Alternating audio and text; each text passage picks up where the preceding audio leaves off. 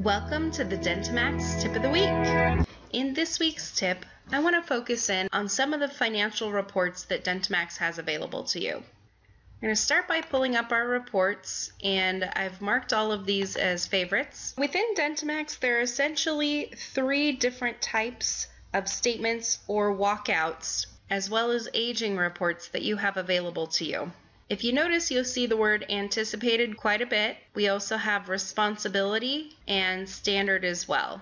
These three different types of statements will show you different numbers for the patient's account. So essentially, you'll need to decide which type of statement or report is best suited for the type of practice that you're running. Once you've decided that, I recommend you go ahead and add that to your favorites list. Let's go ahead and start with the walkout. The walkout statement is typically given to the patient on their way out the door from your office on the day that their visit occurred. Under walkout, once again, we have anticipated, responsibility, and standard. Each option of report also has a family option. The ones that are not marked as family are specific to one patient only. The family option is going to show you everyone linked up under that one account as a whole. The nice thing about the family report as well is that if we look at this sample report, you will see that it will display whose name is linked to that service code item also. So going back here, just to lay out what the different types of reports are. And when I say type, I'm specifically referring to the word anticipated, responsibility, or standard. The standard walkout is best used when a patient has no insurance or are self-pay patients, or if you just want to reflect the total balance on the account. If we go ahead and print preview the standard walkout, and I'll go ahead and choose my cash patient, Dr. Huber. We'll pull up his walkout statement, and you'll notice the statement date up here at the top, as well as his chart number. Then it has his name and address, and then it has his name here and the procedure completed. You'll notice that there's no date listed, and that is because the walkout statement is to be used on the day of their visit. So the day of their visit is going to be listed up here at the top. Basically, what we're focusing on are the numbers listed on these different types of statements and reports. The standard walkout statement is essentially going to show you a patient's balance regardless of whom owes it. So the balance on Dr. Huber's account is $17.90, so this walkout statement is going to ask for $17.90. If Dr. Huber did have insurance, this statement would still ask for the $17.90 to be due. So the most common use of the standard statement is once again for the cash patient or someone that you just want to give a statement to that's going to show their total amount of charges on their account and their balance. If we go ahead and look at the anticipated statement, we'll print preview that and choose Mr. Flanders. The anticipated statement is going to take into account what the insurance is expected to pay based on the insurance plan details such as the coverage table, the maximum benefits, if the deductible has been met, etc.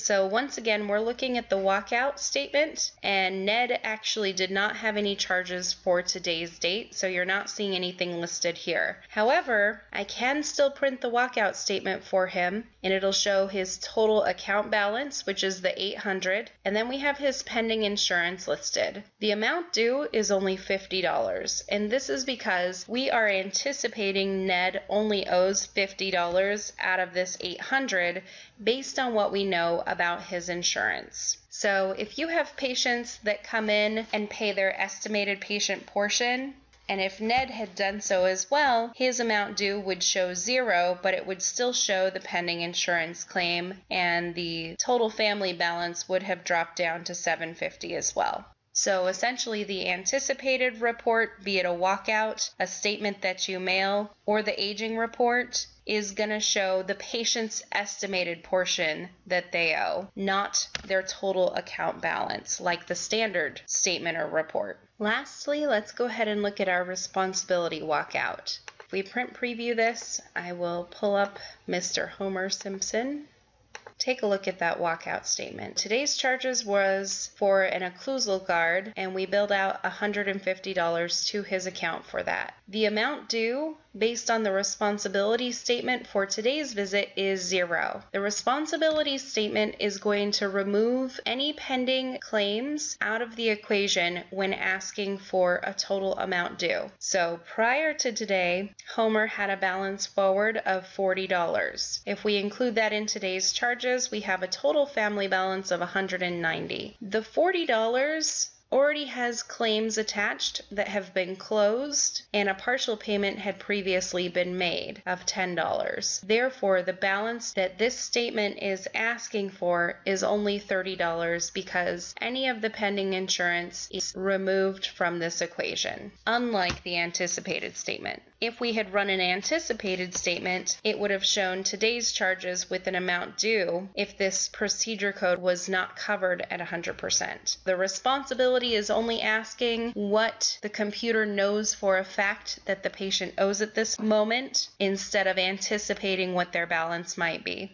Those are essentially the 3 different types of statements and reports we have in the computer. So aside from the walkout, the other places you'll see these 3 different types occur would be in the regular monthly statement that you send out and also the patient aging reports. So once again, we have anticipated, responsibility, and standard. You also have the option to run it by family instead of per patient if you prefer to look at this report as a whole rather than scrolling through patients individually. So you can see how it's critical to understand these different 3 types of statements available to you and decide which type of statement is going to work best for your practice and suit your needs. Some offices prefer to bill after the insurance has cleared, which would be the responsibility statement. Some offices prefer to ask for the estimated patient portion as soon as the service is completed, which would be the anticipated statement. And other offices maybe don't deal in insurances as much, or perhaps you just want the patient to know this is the balance on your account, and should the insurance not cover it, this is what you'll owe if you're not contracted with any insurance company. One last discriminating factor, aside from being able to run this per individual or per family, is the CC that you notice here. The CC simply stands for credit card, which will give you a credit card box on that statement that you choose to mail out so that the patient can pay you in return by credit card if you do accept payment that way. I hope this week's tip of the week has been helpful in assisting you in choosing what the best type of statement or financial report your office should run. If you should need any further assistance regarding this matter, of course feel free to contact DentiMax at 1-800-704-8494. Thank you!